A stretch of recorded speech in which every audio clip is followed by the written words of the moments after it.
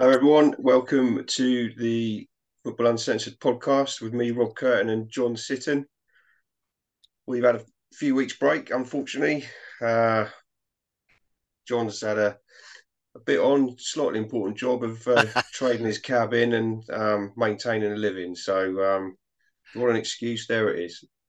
Yeah, John, unfortunately, yeah, how's I've that got. going? Oh yeah, nice to see you, mate. Again, yeah, yeah. I've got expensive taste, so I've got to keep working. I was 64 last week. Um, Last Saturday actually. Nice little thing on Twitter from the Chelsea Heritage showing me being closed down. I think it's Frank Stapleton at Ivory. Um, yeah, so I've just been busy with all that, changing it all over, getting not particularly a new cab, but just a newer one. Euro 6 to comply with all the lies and conditions. Hmm. So we Yeah, can carry on. Yeah, all the red tape. all the red tape. Yeah, Yeah, yeah. But yeah. Anyway, good to see you again. yeah. Good to see you, mate. Let's crack on with football. We've got a little bit to catch up on. We're going to try and do a sort of bit of an overview of what we've missed, talk about as much as we can, and I'm sure Chelsea FC gave you a nice little Oh, touch on your birthday will come up. mm, Unavoidable, really. There's there's been a few games today, a few games yesterday. It's been a bit of a split weekend with the Europeans playing on Thursday, etc. The league table, as we speak, the promoted three clubs sit in the bottom three. Maybe not a great surprise. You've spoken about it on previous casts, and they sit there with the worst goal scoring and goals conceded record in the division. Although I think Bournemouth might save Luton by the odd goal, but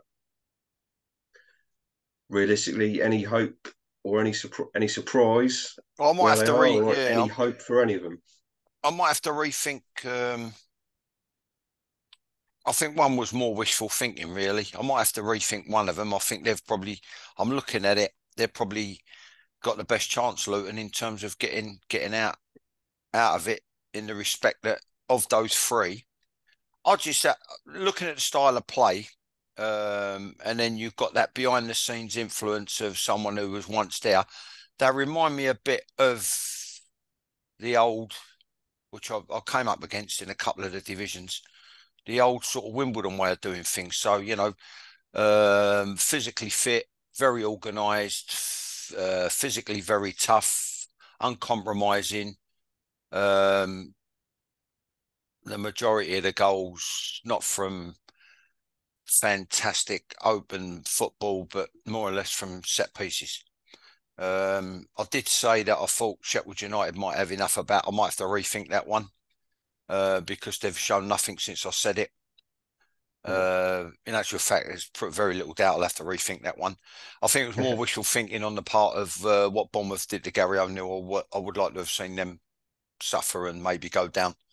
Because I've thought he was treated appallingly, and it just goes to show that you've got to be careful what you wish for. The grass ain't always greener, and there's no one that can come in, you know, from foreign football who's a foreign coach who can wave a magic wand and everything's going to be completely different, and you might qualify for the Europa League. It's just it don't work like that. I actually thought he got blood out of a stone, but sticking to the other three, so that would be like obviously Sheffield, Luton, and Burnley. Um, yeah, I mean I've been there. So it doesn't matter the division; it's a different level of football. But in my brief tenure as a coach and manager at first team level, uh, I knew that the best chance of getting a result in a game, and unfortunately I played in a few sides like that as well, all the way through my career, was to keep a clean sheet and start from that basis and hopefully nick a goal from somewhere. I was lucky. I had a couple of individuals, where the main individuals was Colin West, who'd played at a much higher level for the majority of his career. The bottom line is, if you've got no goal threat going forward, and or you're suffering from an ideology, in brackets Burnley, Yeah, um, if you are conceding goals, as a consequence of that ideology, or the players are just not good enough, or they just can't take on board, or you've got an abundance of individual mistakes, all of which I saw and experienced, then it's an absolute recipe for disaster, and I can't see any way out. Well, obviously, as we speak, Bournemouth beat Burnley yesterday. As you could, depending on your point of view, you could argue Burnley were a little bit unlucky, but as you've said, um, the naivety of their defending and the Yeah, philosophy that they're sticking to could cost them. I think you've also mentioned companies' interviews. So we've touched on it before. In all the match of the day interviews that we've seen, he's been quite sort of upbeat and almost in denial of the problems. I think the last, certainly this week and the last couple of weeks I've seen him, he seems to be getting a bit more downtrodden by it all to me, and maybe we'll catch up with him. I mean, you look at the thing, they were denied a probable penalty, which on another day might be given. That could go either way. And they were denied a goal as a consequence of offside. But if the truth be told, all right, they gave a reasonably good account of themselves. But yeah, what? So you denied a point at somewhere like Bournemouth. I mean, I think slowly but surely he won't realise it the same way as I didn't realise it.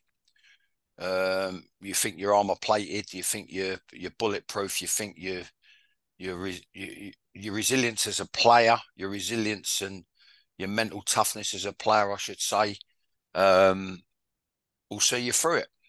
But it don't work like that. It takes its toll, and it'll grind him down. It'll wear him down, and then in turn, it'll grind the players down. It does. It catches up with you because you can't keep going out every week, taking the football field, putting in a week's work on the training field, like we all do. All coaches and managers do. I'm assuming. Working very, very hard, sometimes double sessions like I did, which I'm sure a lot of people do as well, especially latter day. Even if it's just to tickle through stuff, you'd have to go at match tempo. In the end, it will take its toll if you're coming away Saturday with nothing to show for it. Yeah, absolutely. It's human nature, I guess. Yeah, To a degree, you're not a robot at the end of the day. yeah. Um, switching up a bit to the other end of the table, Spurs march on. I think since we last spoke, they've won all three games, a bit narrowly at times. Opposition arguably not the strongest, but they've won them nonetheless. Remain unbeaten and top of the league. Just realistically, how much of it do you think they can sustain? Are they a realistic title challenger? What do you reckon? Well, the thing they've got going for them, they've revamped in areas where other clubs like Chelsea haven't. Which I said it probably over a period of podcasts. I might have said it with you. I definitely said it previously on here. I've said it on interviews. I said it when I did it with Hudson and Shanks. Definitely said it when I did it with Joe. I thought the goalkeeping area needed addressing.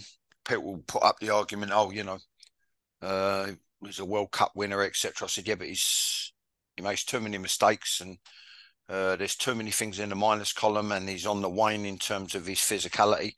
Then I said they're allowing a back five to get back three, back five, whatever way you want to look at it. They're all getting old together. One or two weren't up the standard.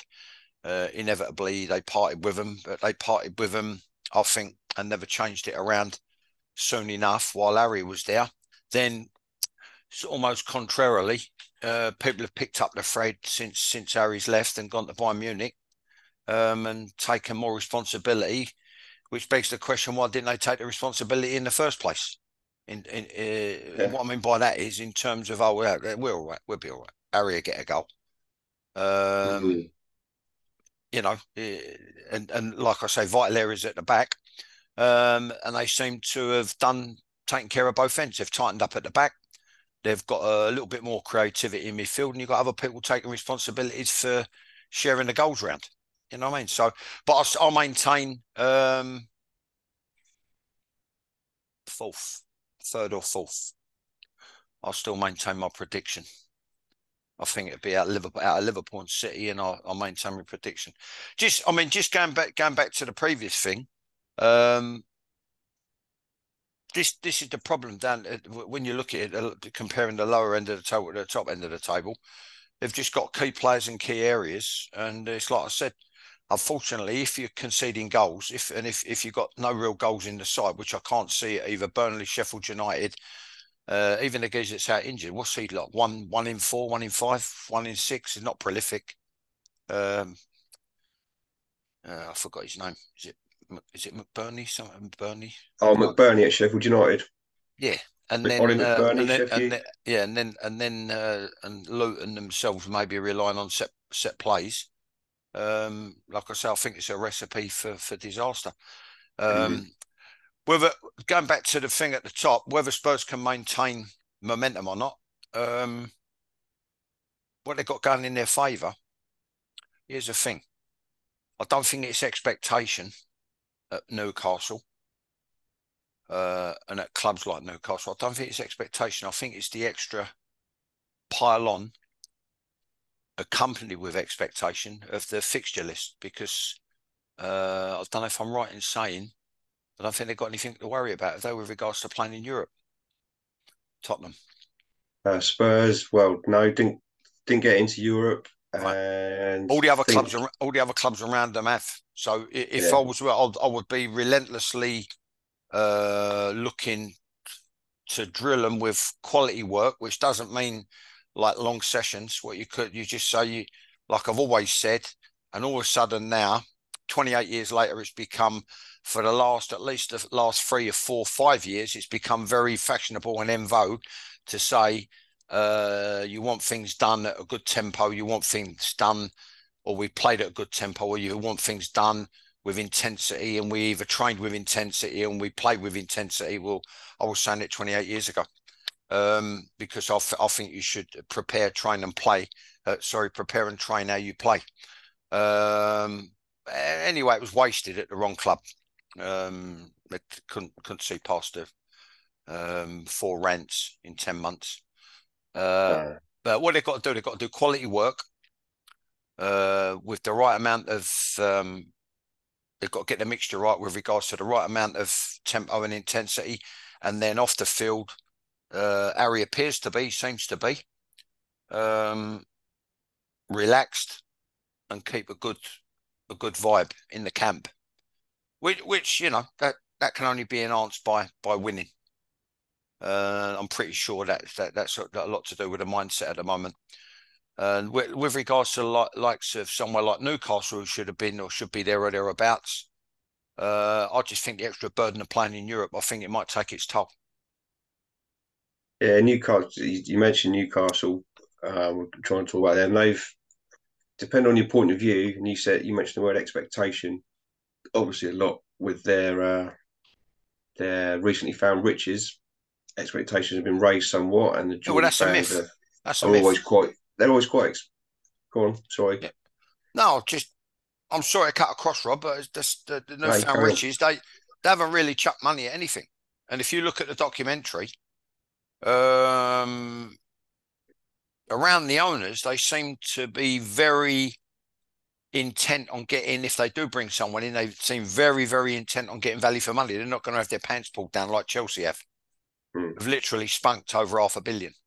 Yeah. I agree with you, John, for what it's worth, because I've seen the documentary. We've spoken about it. Yeah. I mean, maybe people that don't analyse things quite so deeply or for quite so long. Some, I would say, it's fair comment to say some or a good number of the Newcastle fans have had the thought or still have the thought, oh, we've got loads of money, we should be doing this, that, and the other. But I agree with your point of view, and having seen the doc, that the board seem to have to use common language, seem to have their head screwed on.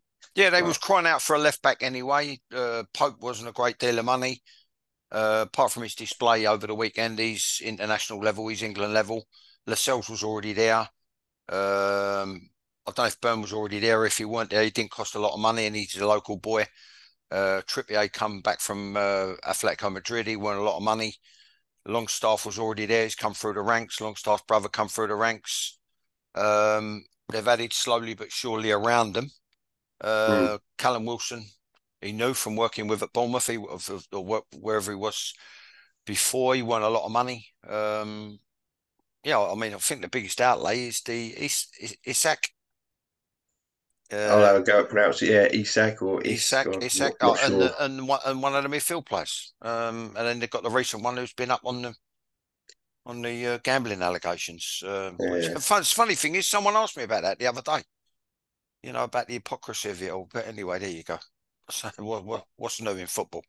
You know yeah. what I mean? No, the hypocrisy certainly not. The Yeah. gambling thing, I think, we'll probably save for another podcast, and the implications of that and the wider element of that, and with the sponsorship and that, I think we should probably save that for another cast. But yeah, Newcastle themselves have had depends on again all very subjective. Haven't won for a couple of games. They lost in Europe in the week, so you're going to have some people going, "Oh, they're stalling." They've had a bit of a wobble. Mm, But then if you look at actually take 30 seconds to look at it, I did today. They're the top scorers in the league, and they've got about the fourth or the fifth best defence in the league, okay.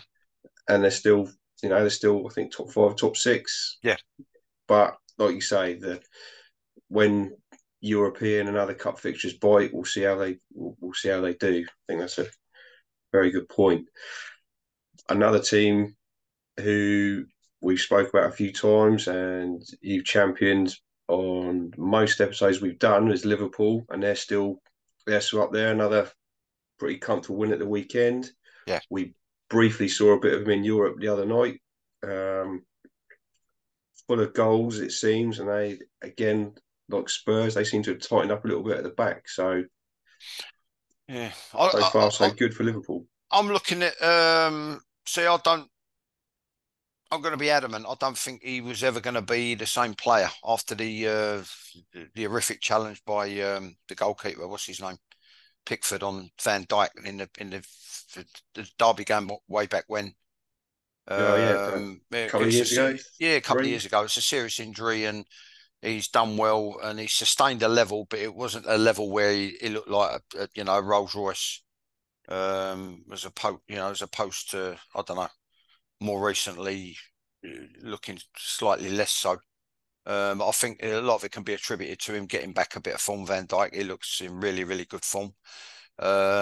Just going back quickly to Newcastle, what's occurred to me, Rob, the common denominator with some clubs is, and it can lead to an upturn or a downturn, but either way, it's because they've been interrupted at these international breaks. And sometimes you have the thing where the season kicks off and they get off to a great start, they're off to a fly. Then you have that international break, one of the first international breaks.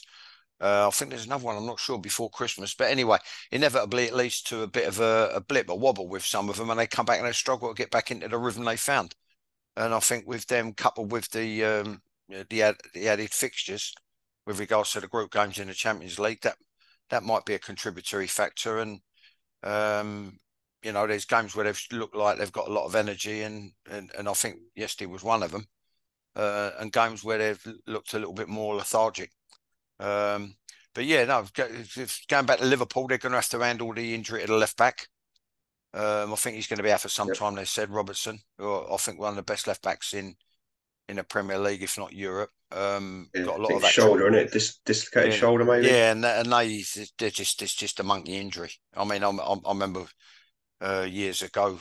Well, it ruined his World Cup, didn't it, Brian Robson? Because even if you Yeah, of repair it, course. there's no guarantee it ain't going to pop out again. Mm.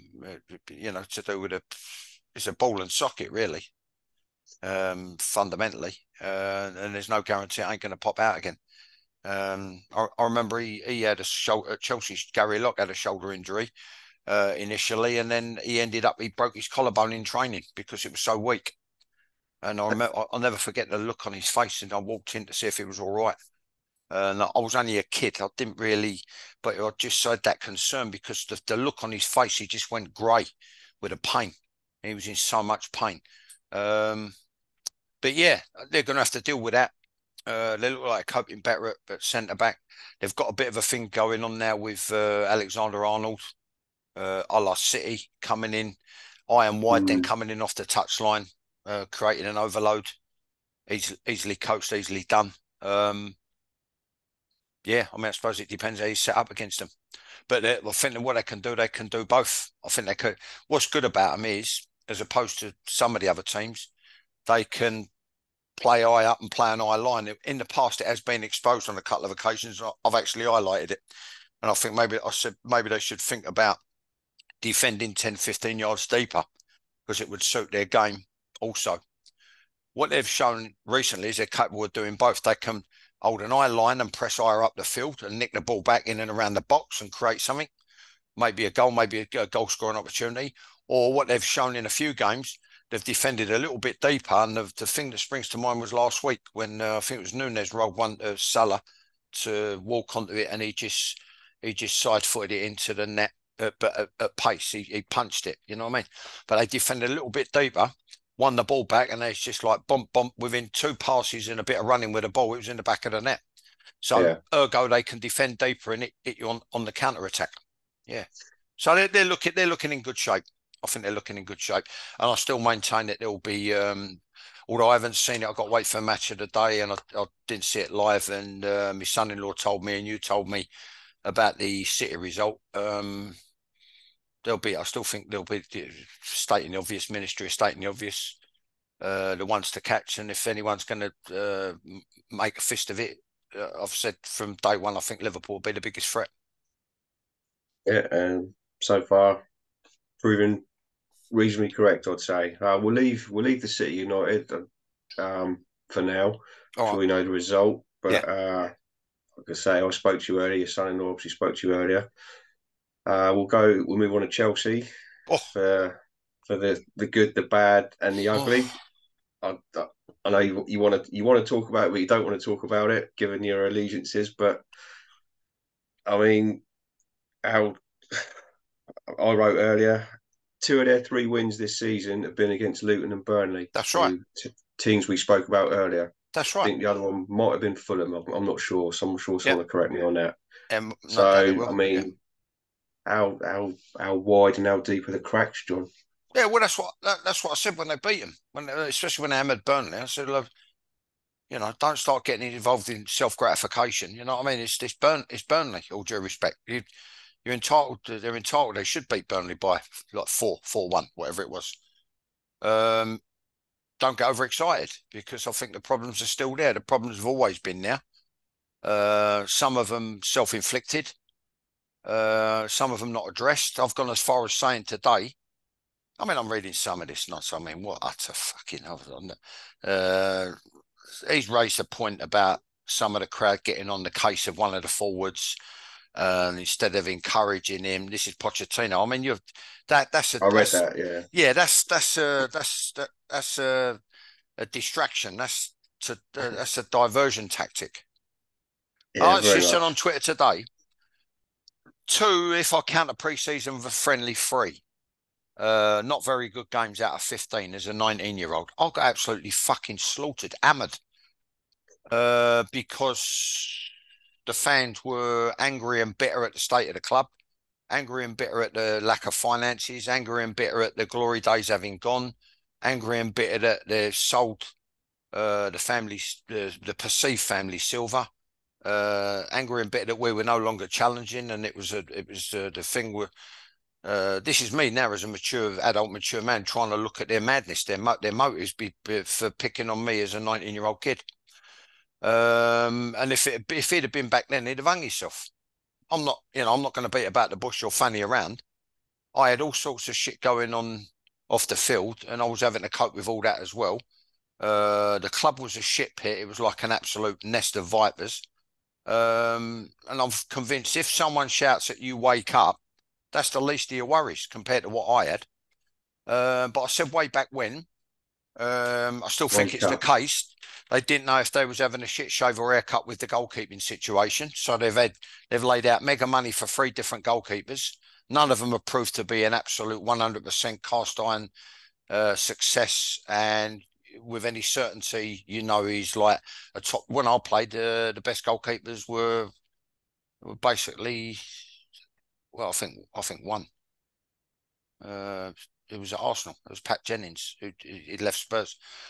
You need a top drawer goalkeeper to help form a top drawer spine. I don't think Chelsea have got that. Then you look at this, like I said, he got an injury-prone wing back, and I think he Oh, started. Durban. I just think he started to believe in his own publicity a little bit too much, and he looked a little bit lardy. That's the Reece James, and I always think he's defending. He's at his most vulnerable when he's at the furthest point away from the ball, as in if the ball is on the opposite side, and he's got to worry about someone making a third man run into the box or creeping around the back of him or getting across him, or a third man run from midfield that he should pick off and leave his man to get over and be condensed and compact. The left back, he got Todd Bealey, however you say it, Bowley. He had his pants pulled down to the tune of 50 million. I do not know for 1 minute, apart from his hair, what he brings to the party. The left back, he passes it easily, he passes it simply. He's not what you might call a versatile modern fullback who's a fantastic defender like Robertson, good athlete, and also offers a massive threat going forward. I think he's very, very ordinary in all of those three departments. And 50 million, you've had your pants pulled down. You've got the centre-back situation. No real out and out, like it was when I was there.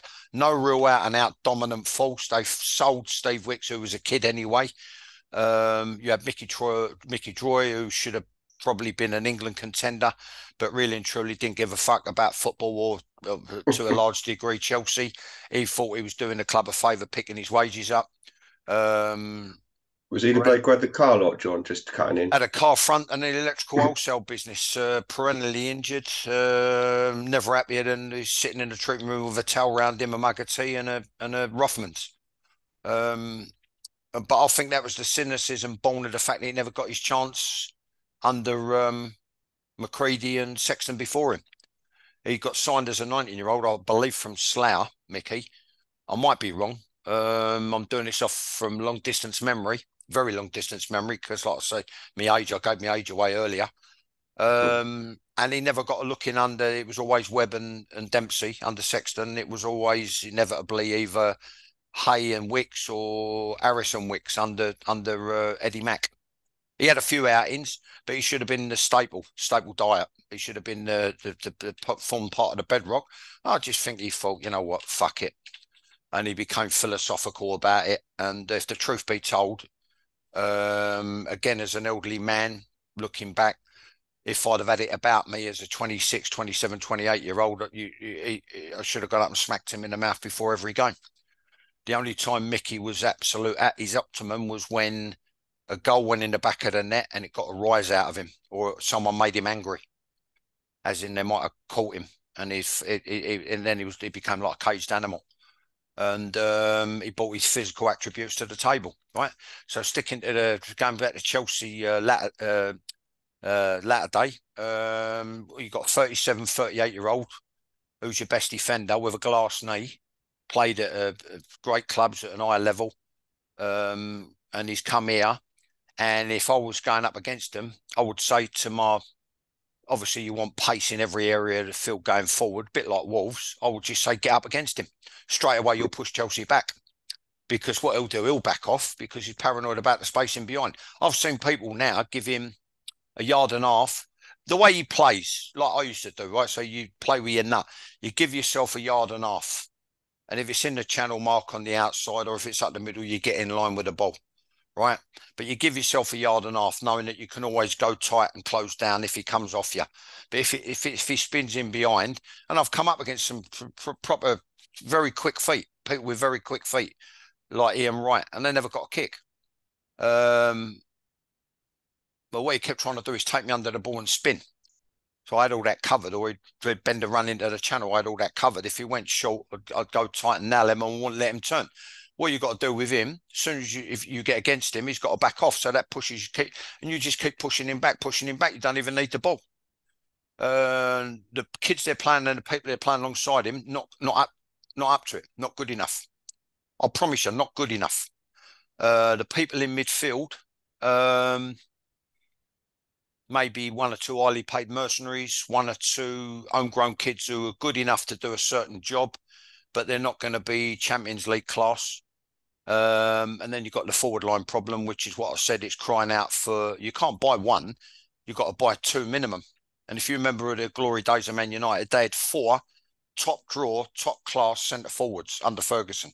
And he could Yeah. rotate and he could do any crossover he wanted and play any two out of those four, right? Cole and York, Cole and Sheringham, Sheringham and York, blah, blah, blah, blah, blah, right? Solskjaer Solskjaer. was the fourth one. Yeah. Him and Sheringham when they came on in the show, or him and York, or him and Cole. You understand? So all these different permutations that would cause all different sorts of problems. So I said, it's no good getting even one. You've got to get a minimum of two. So if you want to play that, even if you're going to play with that, like Chelsea do, like evolve, it's like 4-3-3 that evolves into 3-4-3 that evolves into 3-3-4. Because I've been and seen it and watched it, and I've recognised it on the telly. Right? Well, that's a waste of time if you ain't got a top drawer. So the bottom line is he spent something in the region of 600 million, and he's had his pants pulled down. Now I've gone as far as saying today, apart from what I said ages ago, a little bit tongue in cheek, he might as well have employed me. At least I know what I'm looking at and what I'm talking about, and I know whether someone's trying to have me over. What you should do, Rob, is have another clear out. He should sack the advisors that have been acting with him, that have been employed by him, that have been blowing down his ear, and don't deal with the agents anymore that he's been dealing with because they've rumped him. And I think at best, I think I might have said it in one of our earlier podcasts when we were trying to make predictions after the first game or as a ball before a ball had been kicked. If you go through it, if you go City, Liverpool, Liverpool, City, Arsenal, Spurs, Man United, I think Newcastle, that's six. And then you start going into the sort of West Ham territory. Honestly and truly, I think Chelsea would do well to finish eighth. Yeah. I think you said eighth or seventh. I can't remember. It's one of those two. It was definitely outside top six. That much. It's on That its way much. to be. It's on its way to being a basket case. But he's got. I would do the same now with the benefit of hindsight, rather than tell the truth. Pochettino's he's got a waffle and bullshit and put on grey moribund platitudes and positivity. You understand? Mm. Which you see them all do now because they're all media trained. I wasn't media trained. I was 34. And I think I would do the same. Fundamentally tell lies to paper over the cracks. You know what I mean? The biggest threat, and I don't even think he's playing in his right position, is Sterling. You know, your biggest when you look at the goal threat against Burnley, most of the threat, sort of that inside channel, level with the corner 18-yard box, you know, where they do the underlaps or gather the ball and get at someone, or whether they go outside and whip a crossing, or whether they bear down on goal, it will come from Sterling. You know what I mean? So I don't think similar to what I said about Spurs. I don't think I'd hang me out on him for a whole season for where the goals come. That's one of the reasons Man City let him go. He missed too many he missed too many side foots from 3 yards. And I think it got to a stage where, you know what, we've had our best out of him. We've got to let him go. Yeah, he's been a bit wasteful over the years. It's fair to say. Yeah. I'm very unfortunate. We're coming to the end of this little sessions, so it's shot by. There's a lot more we want to cover. Hopefully, we'll do another one very soon. But apologies again for the delay. Like I say, we've had a lot on. John's had a lot on over the last few weeks. But thank you everyone who's watched so far. Hopefully, a lot of people watch this one, and please watch some more in the future. Like, share, subscribe, all of that. Thank you very much from me. Thanks, everyone, if and when you listen to it. And thanks to you again, Rob, for giving up your time and being so generous, letting me ramble on, especially about my old club there. I was